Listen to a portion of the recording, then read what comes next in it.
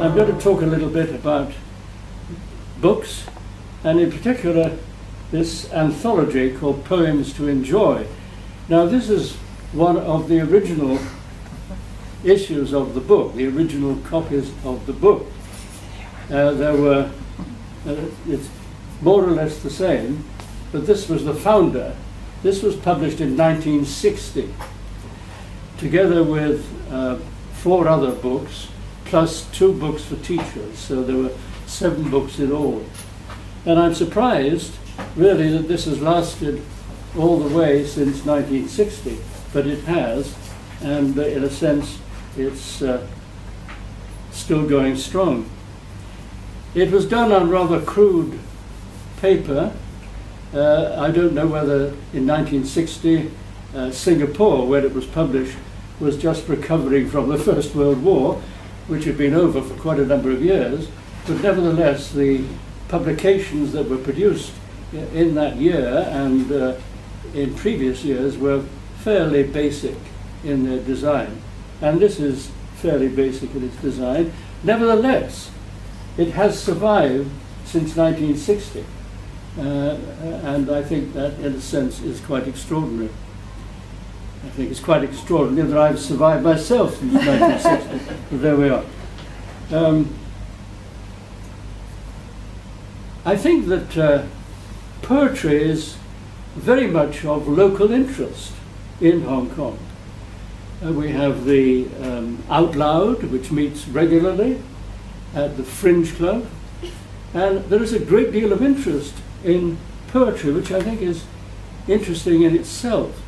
Why should people who may consider that they were tortured when they were at school by having to learn some poems and recite them perhaps, why should they continue that as adults? But in Hong Kong, it's a very popular activity, and every time this organization meets, it's crowded. People enjoy not only the drinks that are supplied, but also listening to each other, and they believe that they're benefiting by the different kinds of poems that they hear spoken. So I think that's very interesting in Hong Kong today, that there is this interest. The same sort of interest continues in London. And a number of years ago, we happened to be in London for a very short period, and we visited the headquarters of an organization that offers poetry as one of its activities, its main activity, in fact. And it was pretty dismal. We visited in the late afternoon. It looked not very clean. They were providing drinks of various kinds, but I don't think that either of us would have cared to have drunk out of any of the cups that they were using. However, having said that, we were there only last year, and completely different. Very clean, very well ordered, and there were something like 70 people there in the basement, and they were all there to read their poetry. And they had a question master who was very strict, so everybody was restricted to whatever it was, 2 minutes, 3 minutes, something like that.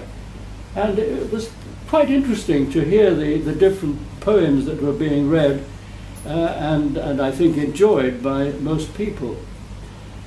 One interesting feature of that was that we met a descendant of Laurence Olivier, who was a regular attender at one of these meetings.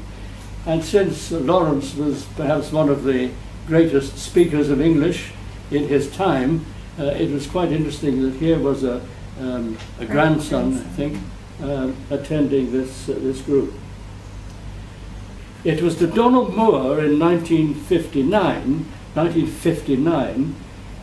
far before any of you here were born this afternoon, that I suggested that it could be useful for learners and teachers in Singapore and elsewhere to have poetry collections that were interesting, that were lively and easily accessible. And I must have called Donald Moore in a soft moment, because he said, yes, go ahead. and we'll arrange for it to be published. I was then the head of a department at the Teachers Training College. I went to the bursar and I said, I can't do this at home. I'm trying to write this program. I'm trying to produce these books. Is there any space I could use on a confidential basis? A very kind man, Mr. Devon, his name was, I remember, found me a little room which was off a classroom. I don't know if they have that design today, but you had the classroom, then you had a little room going off it. So he allowed me to use one of these little rooms. He gave me the key. I could work. I could leave everything, lock the door and go away, come back, and everything was still there. And that's what I did for quite a long time to produce this anthology. I read very, very many poems at that time, and I made selections in what I believed would be appropriate for different age groups. I spent 2 or sometimes 3 nights a week in that tiny room after the official work for the day had come to an end. The result of these efforts was 5 books for students and 2 accompanying books for teachers. They were all published in 1960, and they were reprinted in 1961.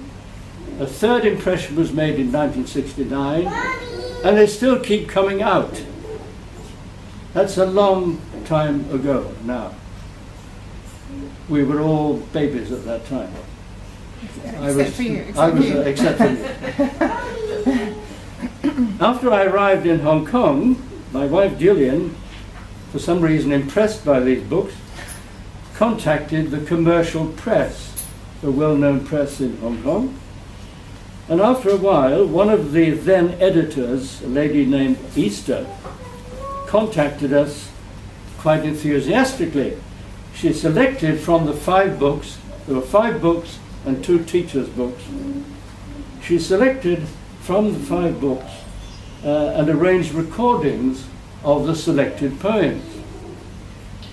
The 2 readers were children, both now grown-ups, previous winners in the Hong Kong Schools Music and Speech Association annual festival, and they were the top in their particular category.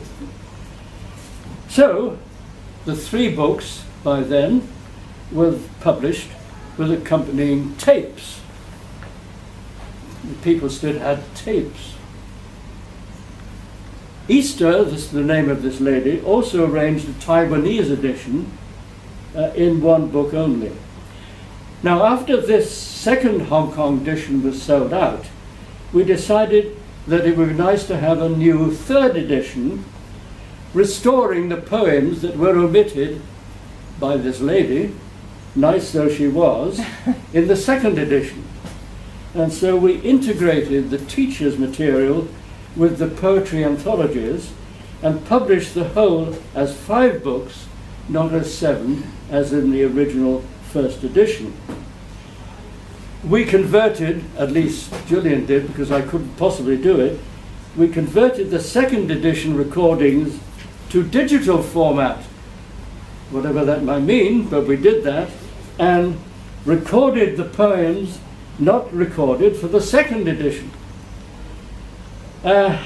All the poems are now read either by myself or by Gillian.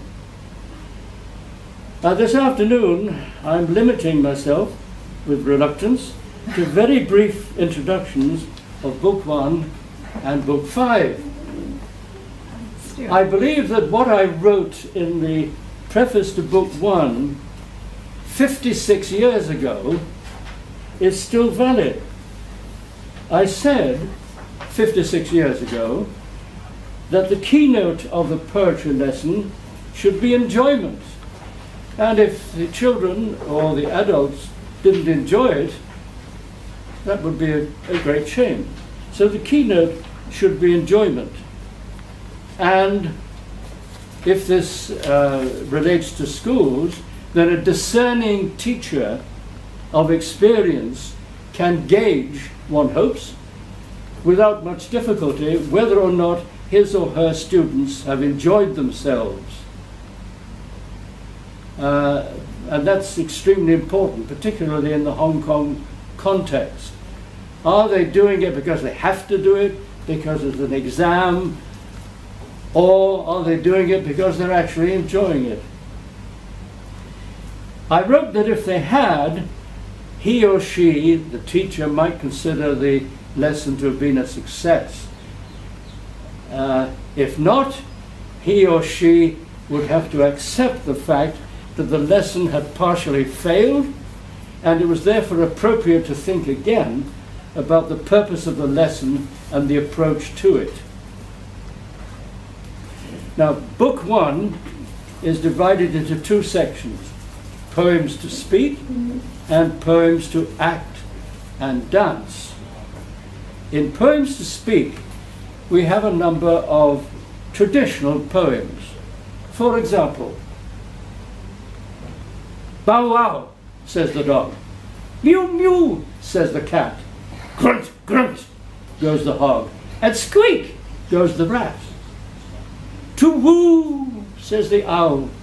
"Caw caw," says the crow. "Quack quack," says the duck. And "moo," says the cow. Children very often like that. Not all of them, but most of them like it. And they like to make those noises. And in the section Poems to Act and Dance, we illustrate the example of persistence. "Incy wincy spider climbed the water spout. Down came the rain and washed poor spider out. Out came the sunshine, dried up all the rain. Incy wincy spider climbed the spout again." That's a good example of persistence. Keep at it. You will succeed in the end like the spider. Now, at that level, word games can be quite popular. And it's the teacher's job to make sure that they are popular, but I'm sure most teachers can. For example, there's a face game, which most children like. Not all, but most. Like "knock at the knocker," forehead. "Pull the bell," ear. "Peep through the keyhole," eyes. "Lift the latch," nose. And "walk in," mouth. For some reason, children quite like that. And you get them to do it 2 or 3 times and they will enjoy it. Then we have another little poem in the same anthology, page 84, called "Stirring." "Stir the soup in the pot, make it nice and hot. Round and round and round and round, stir the soup in the pot." They like that too.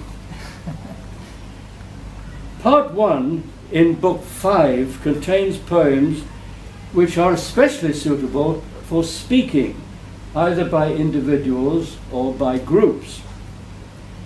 Part 2 paints pictures in words and describes persons and animals and scenes. All the poems in Part 3 are narrative poems, meaning they tell stories. One of my own favourites in Part 1 is Hilaire Belloc's poem "Tarantella." "Do you remember an inn, Miranda? Do you remember an inn? And the tedding and the spreading of the straw for a bedding, and the fleas that tease in the high Pyrenees, and the wine that tasted of the tar, and the cheers and the jeers of the young muleteers under the vine of the dark veranda. Do you remember an inn, Miranda? Do you remember an inn? And the cheers and the jeers of the young muleteers who hadn't got a penny and who weren't paying any, and the hammer at the doors and the din, and the hip-hop-hap of the clap, to the hands, to the twirl and the swirl of the girl gone chancing, glancing, dancing, backing and advancing, snapping of the clapper to the spin, out and in, and the ting, tong, tang of the guitar. Do you remember an inn, Miranda? Do you remember an inn? Nevermore, Miranda, nevermore. Only the high peaks hoar, and Aragon a torrent at the door. No sound in the walls of the halls where falls the tread of the feet of the dead to the ground.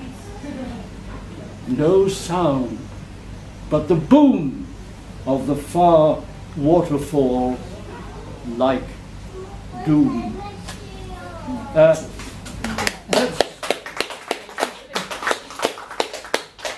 a sample of his poetry. He's a great poet, and perhaps a little bit neglected today, but certainly worth reading if you can get hold of one of his books of poems. So that was not an entirely cheerful poem, but certainly a lively one. I have a couple of other poems which again mix the sad with the happy. One is called The Eastern Gate. The Eastern Gate. And this ought to be popular and of interest in Hong Kong. A poor man determines to go out into the world and make his fortune. His wife tries to detain him. I went out to the Eastern Gate. I never thought to return, but I came back to the gate, my heart full of sorrow. There was not a peck of rice in the bin. There was not a coat hanging on the pegs. So I took my sword and went towards the gate. My wife and child clutched at my coat and wept. Some people want to be rich and grand. I only want to share my porridge with you. Above we have the blue waves of the sky. Below, the yellow face of this little child. Dear wife, I cannot stay. Soon it will be too late. When one is growing old, one cannot put things off. So, there we are.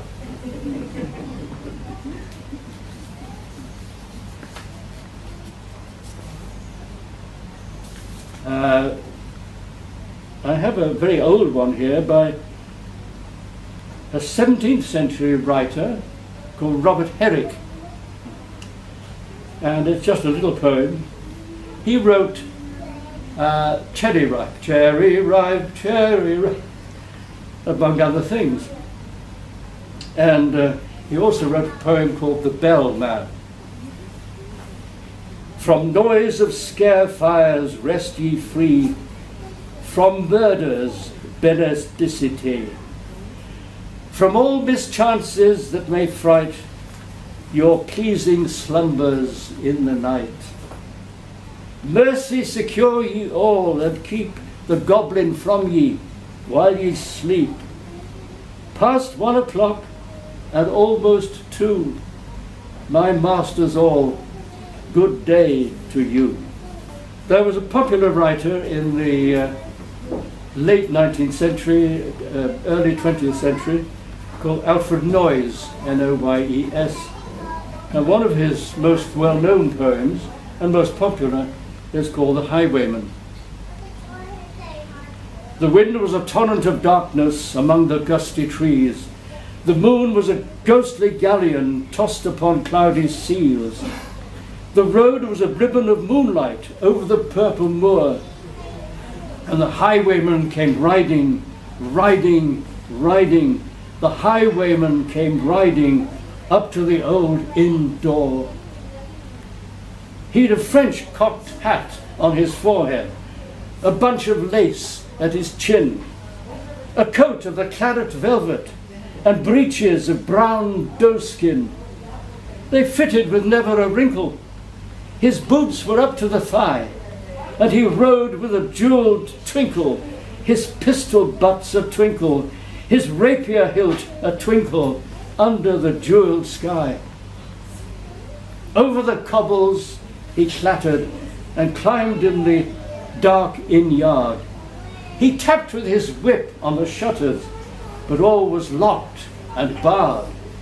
He whistled a tune to the window, and who should be waiting there but the landlord's black-eyed daughter, Bess, the landlord's daughter, plaiting a dark red love knot into her long black hair. And dark in the dark old inn yard a stable wicket creaked. Where Tim the ostler listened, his face was white and peaked. His eyes were hollows of madness, his hair like mouldy hay. But he loved the landlord's daughter, the landlord's red-lipped daughter. Dumb as a dog he listened, and he heard the robber say, "Oh, kiss my bonny sweetheart, I'm after a prize tonight, but I shall be back with the yellow gold before the morning light. Yet if they press me sharply and harry me through the day, then look for me by moonlight, watch for me by moonlight. I'll come to thee by moonlight, though hell should bar the way." He rose upright in the stirrups. He scarce could reach her hand, but she loosened her hair in the casement. His face burnt like a brand as the black cascade of perfume came tumbling over his breast, and he kissed its waves in the moonlight. Oh, sweet black waves in the moonlight. Then he tugged at his rein in the moonlight and galloped away to the west. He did not come in the dawning. He did not come at noon. And o'er the tawny sunset, before the rise of the moon, when the road was a gypsy's ribbon looping the purple moor, a red-coat troop came marching, marching. King George's men came marching up to the old inn door. They said no word to the landlord. They drank his ale instead. But they gagged his daughter, and they bound her to the foot of her narrow bed. Two of them knelt at her casement with muskets at their side. There was death at every window and hell at one dark window, for Bess could see through her casement the road that he would ride. They had tied her up to attention with many a sniggering jest. I hate these people. They had bound a musket beside her, with the musket beneath her breast. "Now keep good watch," they said, and kissed her. She heard the dead man say, "Look for me by moonlight, watch for me by moonlight. I'll come to thee by moonlight, though hell should bar the way." She twisted her hands behind her, but all the knots held good. She writhed her hands till her fingers were wet with sweat or blood. They stretched and strained in the darkness, and the hours crawled by like years, till now on the stroke of midnight, cold on the stroke of midnight, the tip of one finger touched it. The trigger at least was hers. The tip of one finger touched it. She strove no more for the rest. Up she stood, up to attention, with the muzzle beneath her breast. She would not risk their hearing. She would not strive again, for the road lay bare in the moonlight, blank and bare in the moonlight, and the blood of her veins in the moonlight throbbed to her love's refrain. Tot, tot, tot, tot. Had they heard it? the horse hoofs ringing near, tot, tot, tot, tot in the distance. Were they deaf that they did not hear? Down the ribbon of moonlight, over the brow of the hill, the highwaymen came riding, riding, riding. The redcoats looked to their priming. She stood up, straight and still. Tit-tot, tot-tot in the frosty silence, tot-tot in the echoing night. Nearer he came, and nearer. Her face was like a light. Her eyes grew wide for a moment. She drew one last breath. Then her finger moved in the moonlight. Her musket shattered the moonlight, shattered her breast in the moonlight, and warned him with her death. He turned, he spurred to the west.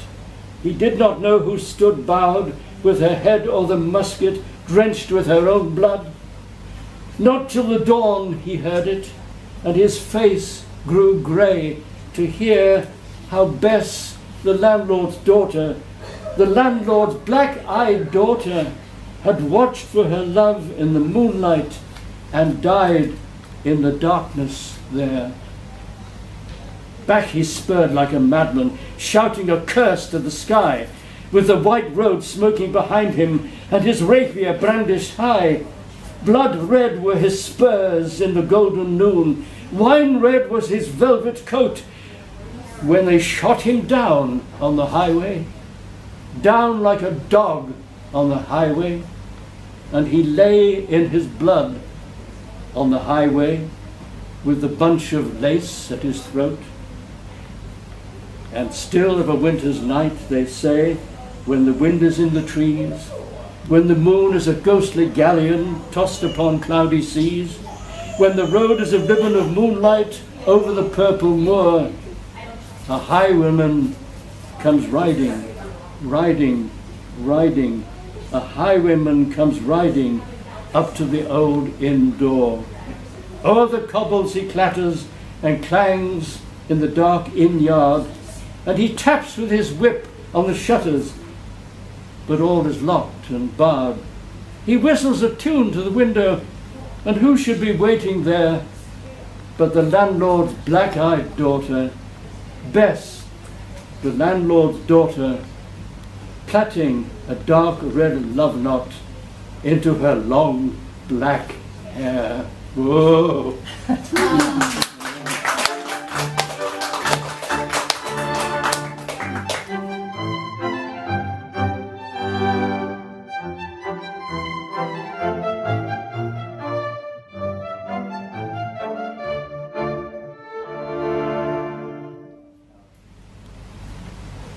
I think I was trying to make sure that they would be as enjoyable as possible.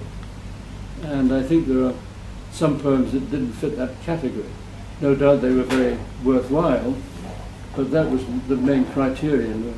Would children enjoy, providing the reading is good enough, would they enjoy the poems that they're listening? Also, would they be good to listen to? Would they be good to speak? And that's why I divided it into poems to speak, poems to act and dance, and so on, the divisions along those lines. Yes, we had, that took up a great deal of time, getting copyright permission. Originally, yes. I mean, many of the people have gone. This was a very, very long time ago. But the copyright still holds, I think. Yes. No, I didn't actually have a great deal of training, but I did. That's not quite true. I took a couple of diplomas, which entailed examinations, and I'm trying to think back. Yes, I happened to be in London for a period of 6 months, and I decided that I would take 2 qualifications. One was the licentiate of Well, what does it say? whatever it is. Well, LRAM. What's that? LRAM, Licentiate of the Royal Academy of Music, And LGC. and Licentiate of the Guildhall School of Music and Drama. And it seemed to me that those would be quite useful. I was the head of a department of English in Singapore, and it seemed to me that the least I could do was try to, as it were, take these particular examinations. So I had 6 months leave, believe it or not, and spent most of the 6 months working on those 2 diplomas, which fortunately turned out all right.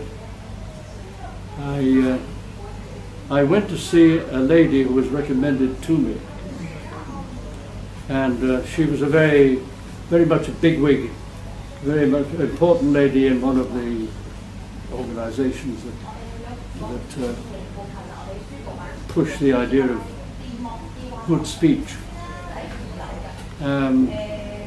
So I remember going to see her. It was a foggy, cold evening. The first time I went to see her, she said, "What could I do for you?" I said, "I would like to eventually take these 2 examinations."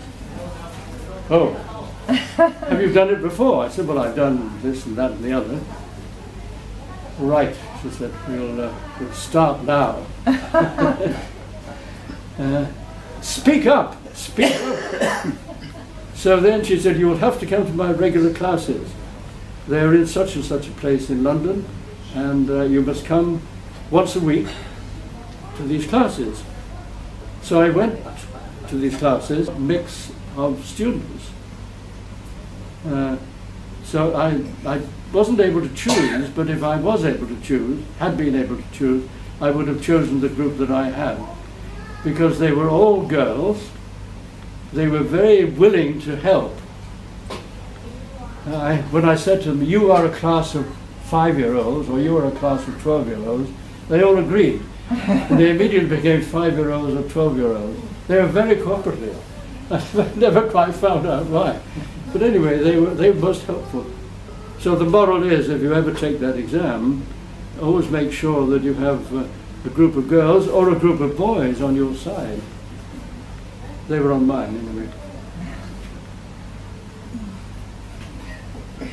No, I used to do a lot of broadcasting in those days, of what was called Radio Malaya, news reading and so on, so it all sprang out of that.